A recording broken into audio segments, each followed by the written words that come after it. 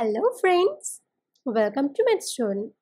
In today's video, we will learn to solve a simple equation 20t is equal to minus 10. For more update, please visit mathstoon.com or you can also check the link given in the description box. Now let's start.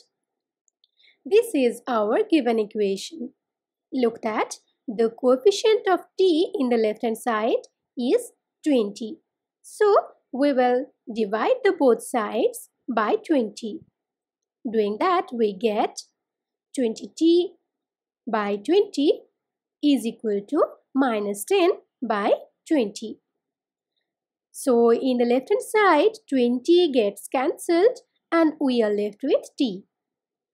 And in the right hand side, we will rewrite the numerator as minus 1 times 10. And in the denominator, we will rewrite 20 as 2 times 10. So, 10 gets cancelled and we are left with minus 1 by 2. So, finally we get t is equal to minus 1 by 2 as our answer. Thank you for watching. Please like and share this video. If you find it useful, leave a comment in the comment box. Do not forget to subscribe this channel. Please hit the bell icon to get notification of new videos earlier.